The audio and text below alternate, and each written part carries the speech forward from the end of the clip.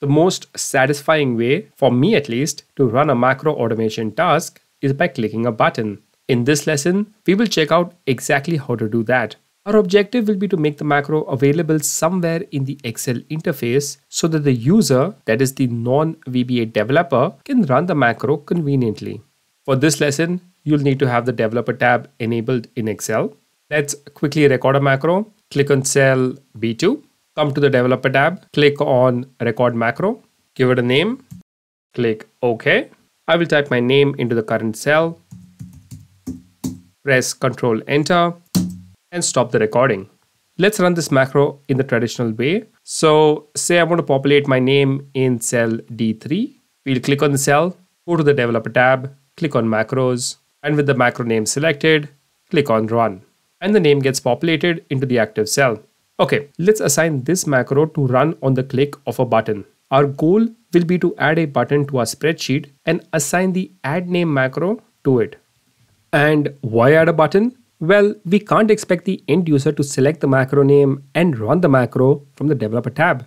The end user doesn't even need to know the name of the macro.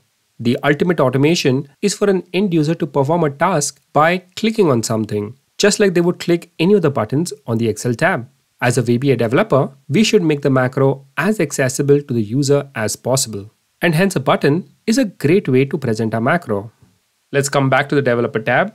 In the controls group, click on the insert button. We have two sections here, form controls and ActiveX controls. Both have similar set of controls. Unless you want to heavily customize your control, I would suggest going with the form controls option. Let's click on button, click once, drag your cursor down onto the spreadsheet. You will notice that the cursor has turned into a plus symbol. Left click down and with your finger pressed down, drag the cursor away to create a rectangle. Don't worry about getting the size right. We can always change it later. And release your finger. The assign macro dialog box will appear. Select the macro name that you want to assign to this button and click on OK. But I won't do that now. Let's cancel out of this dialog box. I want to show you how to get to this dialog box again in case you have missed something in this step, or you may have decided to assign another macro to this button later on. So let's cancel. You can see the button has appeared here. Let's right click on the button, come down to assign macro, and we get the assign macro dialog box again. This time we will select our macro and click on OK.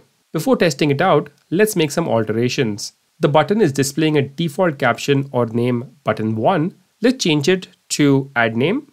Right click on the button, edit text, delete the existing name and add a new name.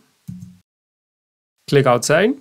Looks like we need to resize our button for the full name to appear. So let's do that. Right click on the button once, left click outside to get rid of this menu and hover your cursor over the right corner. When you see a two-way arrow, left click down and drag it in any direction to reshape the size you're happy with and then release the mouse. We can move the button to a different location as well. Again, right click once, left click out, hover your mouse over the button until you see the 4-arrow icon, left click down and drag and drop the button to the new location. As a tip, if you're working with a form control, you may want to first fix the shape and design of the button before assigning the macro because you may accidentally trigger the macro. If you're using an ActiveX button, we would be able to safely work in the design mode and wouldn't face this issue. Okay, let's test this button. I'll clear out my previous names. Select any cell where you want to display the name. Make sure you're not in edit mode, that is you don't see the white dots along the border. Click once on the button and the name gets populated. Great. We can do some more customizations for this button. So let's right click on the button, come down to format control. In the font tab, we can change the font and the point size. And you can explore the rest of these options, but I will note two important ones. Let's click cancel. Now our button has been placed over at least one cell. If we try to resize the underlying column or row, the button may resize as well.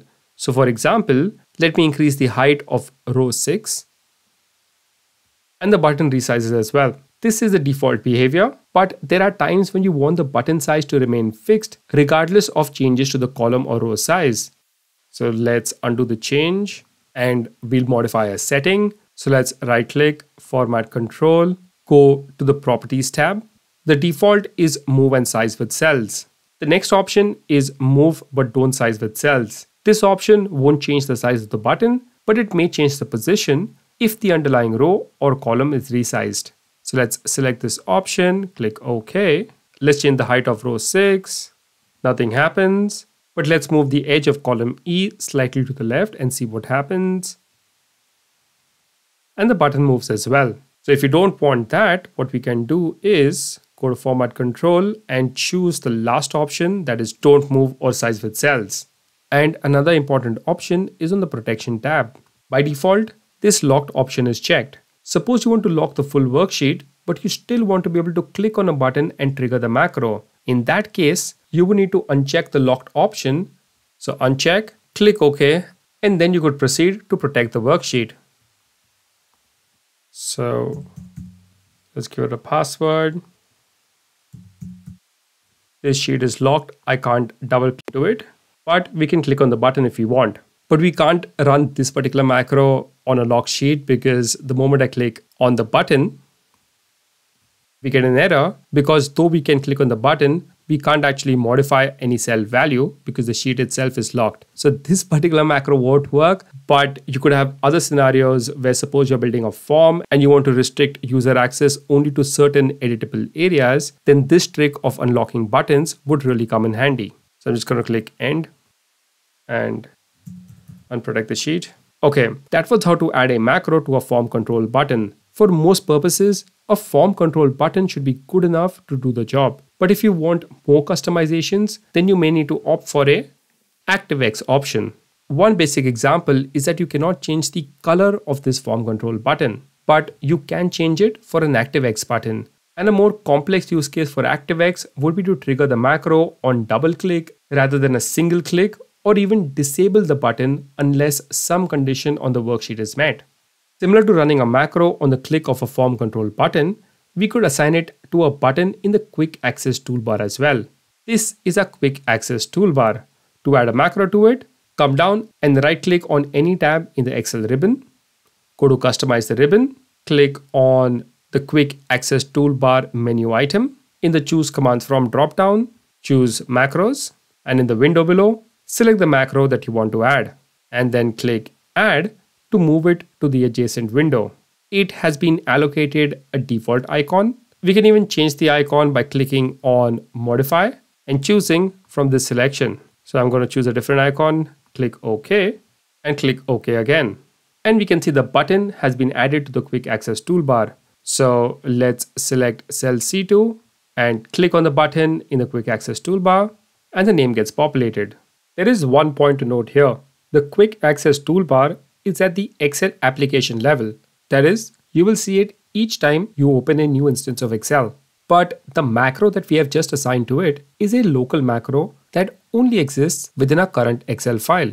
So if you open a new Excel file and try to run this macro from the quick access toolbar, you will get an error. One solution around this would be to add your macro to the personal workbook and then assign that macro to the quick access toolbar. And then you would be able to run the macro from any file on your computer. We will cover personal workbooks in our lesson on saving macro files in chapter 1. And finally, we could assign a macro to an icon, shape, or picture. So let's go to insert and we can choose what type of image we want to insert. Let's insert a rounded rectangle. Come down to our sheet, make a button like a rectangle. And let's format the shape a bit to give it the appearance of a button. Right click on the shape, go to format shape. In the effects option, let's come down to 3D format and add some top bevel, 6 and 6, and some bottom bevel as well. I think that should do.